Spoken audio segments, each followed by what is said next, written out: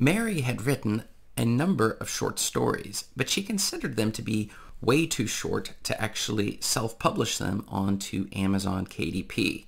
But she was completely incorrect with regards to her assumptions. And that's why in today's video, we're going to be talking about get your short story published on Amazon. This is Chris Baird from selfpublishingmadeeasynow.com, where self-publishing doesn't have to be so hard. So it was about a year ago, and Mary had written by this point a number of books, well, really short stories, and she was thinking about the option in terms of what she should do with them. So she decided she would put them on Wattpad. And after she had put them out there, she started noticing that people actually enjoyed reading these short stories and were giving her a lot of positive feedback. The thing, though, is that she wasn't making any money off of the site. And so she was considering the possibility of whether these short stories could just as easily be published on Amazon, even though they were quite short. So she wasn't sure if there were any rules or things that would prohibit that, or maybe they wouldn't make any sales and she would do better just by putting them out there for free. The thing is, she had always enjoyed writing and her short stories were quite popular. But by being so short, who was going to pay for a book on Amazon, paperback or in terms of Kindle, if the book was just a very short one? And that was some of the limiting mindsets that she had regarding these. So she wrote these books, put them on Wattpad, and she started seeing herself getting thousands of downloads where people were reading it and giving that positive feedback. She also went on to Amazon and noticed that the books that were on there were really long ones, novels, things that were much longer than the stuff that she had been writing, and so she was thinking this was not possible. And that's one of the reasons why she took her stuff and she decided to ask a question on Quora.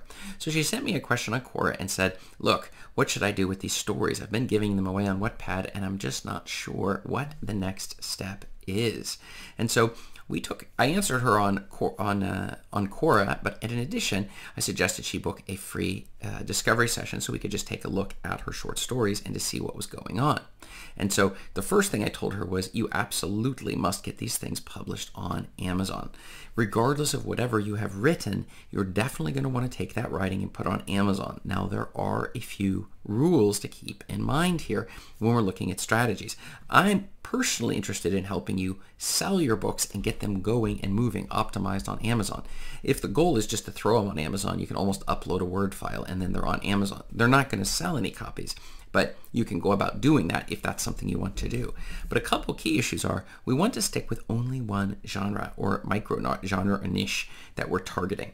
You don't want to have the same author's name targeting multiple niches. So make sure these things are all together in a single niche. Now you can use initials of your name or something like that, but ideally you would sort of have a different name on each of those different things that you're targeting. The other thing is that as we're publishing them out there, we're going to need to figure out and let the audience tell us what's good and what's not good. And that's the reason why we want to publish as many books as we have. If we've written a lot of short stories, we're going to want to get them all onto Amazon.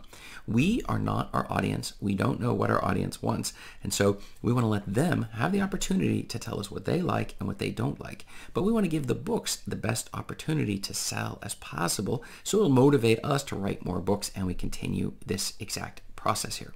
The next thing you're going to want to remember with your short stories is that if we can get it up to 24 pages in length, then we're going to be able to sell these books on as a paperback book. And so when it comes to Amazon, as I teach in my formatting course below in the description, you can see that as we're going through that particular thing, we're doing everything in our power to ensure that the formatting is in a way that's going to give our books the chance to reach that. That's about 3,000 words should be sufficient. And many people's short stories already cross that. If your short story doesn't meet the 3,000 word limit, or you're formatting it incorrectly, which you should be just following the tips in this course, then we're going to make sure that we combine 2 short stories or 3 or 4 or whatever it takes in order to get our short stories to that limit. In addition, they're all going to be in the same niche or genre that we're targeting within that. So then we're going to have our paperback, we're going to have our Kindle version, we're even going to get this into audiobook format. The only rule is you need to make sure the Kindle version of your book is already is on Amazon if you want to publish it through ACX Audibles. That's a very important point that so many authors forget. And getting an audiobook version is even easier than it is the paperback version. Usually it's because of the cover formatting is more difficult for the paperback version, but the audiobook version is quite simple, and finding a narrator is very easy. If we're going the free route, the other route is a little bit trickier, but still completely doable, as many of my coaching clients as we work through those steps to get it up and running. And so the other thing is, maybe you want to continue to give your books out for free, or maybe some of the books for free on Wattpad or some other site, and you can do that. Just make sure that your Kindle book is not registered under KDP Select, which is a very important thing if you're going to have it on other sites. If not, then definitely register under KDP Select, because they will then promote your book in ways they don't books that are not singularly sold just on Amazon. If you want to go broad, then just pull it out of KDP Select and you wait 90 days. It's no problem at all. I did that with all of my books because I definitely want to get them selling on other platforms. There's a lot of money to be made out there on your Kindle books, and you do want to give them the biggest opportunity. So as long as they're selling lots of copies on Amazon, leave them there in KDP Select. And when the sales start to decrease, then we pull them off, and we're going to push them through Draft to Digital or Publish Drive or something like that. And this works both for the long books, but especially for the short stories. We're definitely going to want to get them out there. And so many authors, just like yourself, who've written short stories and are wanting to get them onto Amazon, the only things you need a cover, which I recommend 99 Designs. You need the formatting, which I recommend you learn how to do it yourself using Juto. And then we're pulling that together. We're going to have a description. We're keeping it inside a single niche. And then we go from there. And so that is one of the big ones. And as Mary was working through the process, I just pointed out it's easier if you have a list of steps, like a clear checklist. And that's the reason why she just grabbed a copy of my absolutely free self-publishing secrets checklist below in the description.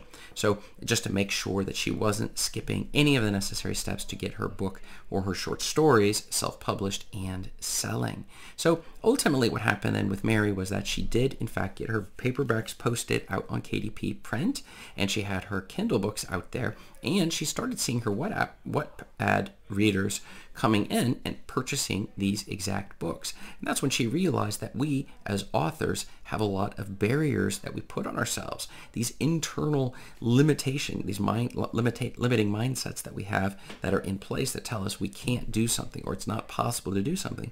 And that's one of the reasons why it's so important to plug in, if not with me, with some other coach or mentor when it comes to publishing your books, to make sure that you're not making the mistakes that are so easy to avoid. And just by doing one discovery session with me, now she did continue on, but doing one discovery session was enough to actually get her going in the correct route. And that works with so many authors when you're getting started, and even authors who are established but simply aren't getting the sales that you would like to see on your books. And there's just so many mistakes that you can make. And I can tell you one thing, the above mistakes cost me nearly $3,000. So you're going to want to check out this video here, and I will see you over there. Thanks.